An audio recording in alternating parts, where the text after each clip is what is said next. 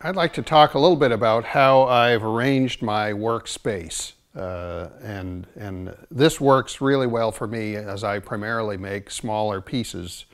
And so I need to be able to work from forge to anvil, incorporate a bunch of small tools. And this arrangement, like I said, is pretty convenient.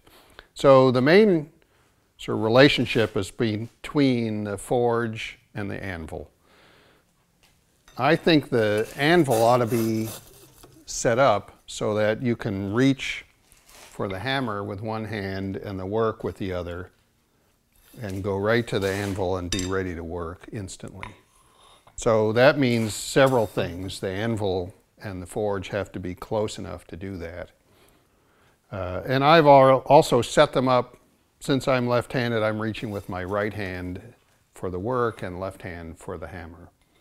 And I've set up the anvil also for my left-handed orientation. So in my case, when I'm facing the anvil, the horn is pointing towards my right hand or tong hand.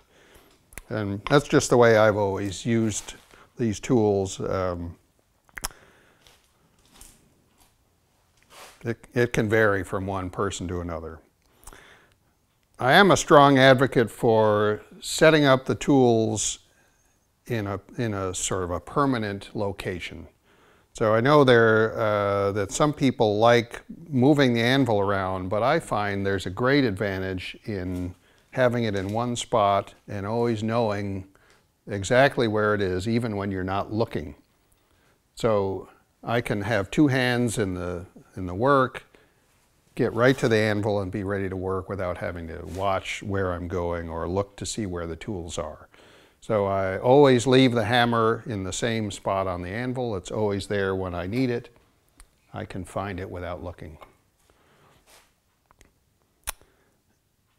The other tools I have that are set up around these two are water. You can see my exotic water tub here under the forge where it really doesn't take up much room. And I have a helper for long bar in case I need to position something that doesn't set on the forge all by itself. I have tongs, all the anvil tools that I'll need, the blower switch.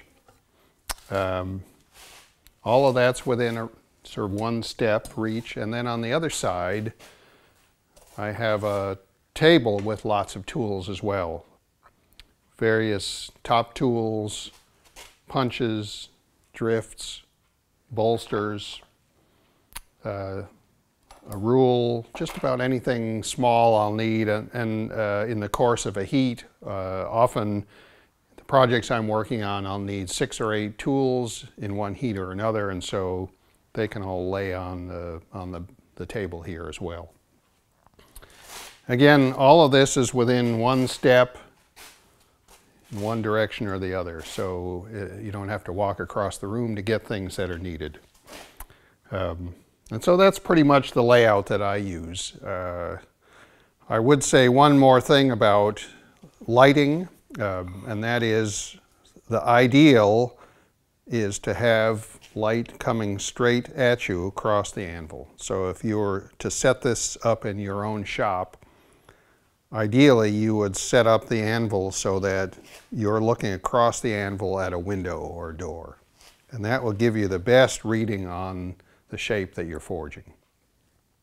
So other than that, there's really a lot of flexibility.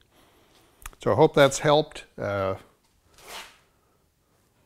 look around the shop for a few other things. Let's look at my bench and the tools I have here. The bench and all of its layout is really important to me since much of my work involves filing, assembly, fitting, cold adjustment, as is really typical of 18th century small ironwork. So I spend as much time here at the bench as I do at the anvil in many cases.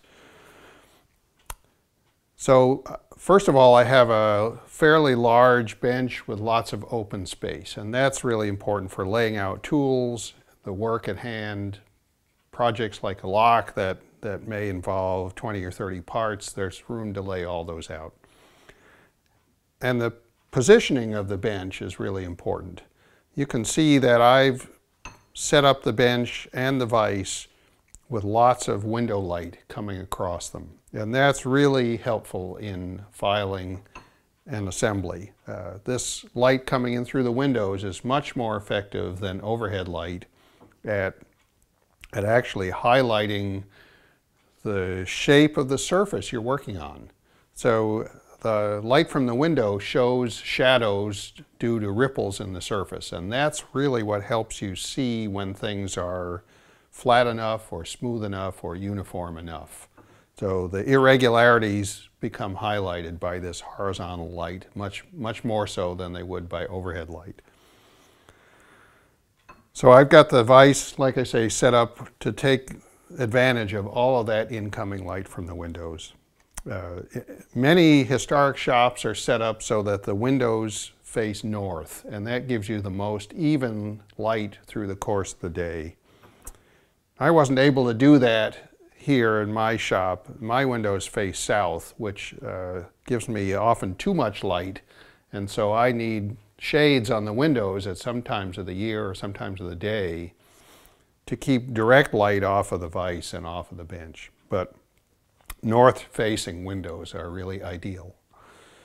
So here on the bench, I have most of the tools that I need on a regular basis. I have, first of all, the bench anvil.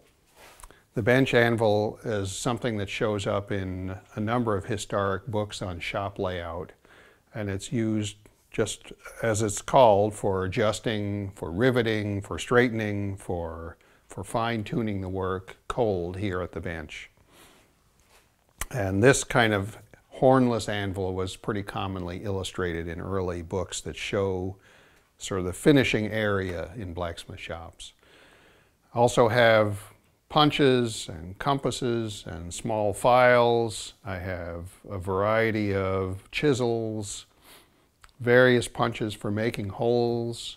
I have pliers, compasses again, rules, and then files, of course. Files are the tool that I use at the bench most often. They should be stored so that they don't touch each other. And that's one reason I like a wooden bench also, is that the files can bang against the bench top without being dulled or degraded. So the file storage is, in my shop, is open like this, but files stored in a drawer or in a cabinet would be very good as well, as long as they're not stacked one on top of each other.